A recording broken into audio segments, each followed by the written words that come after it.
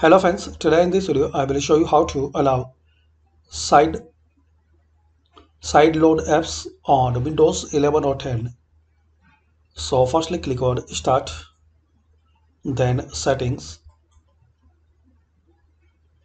Now here click on Privacy and Security. Now click on For Developers. These settings are intended for development use only. So just guys, you have to developer mode turn on.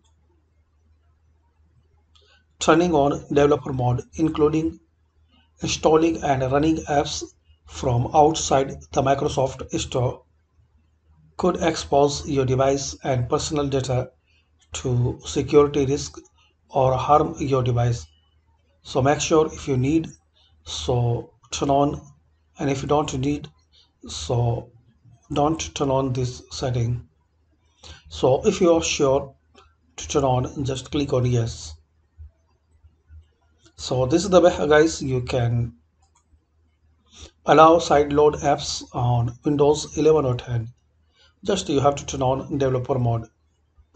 Thanks for watching, and please comment this video useful for you or not, and please share, like and subscribe this channel for more useful videos.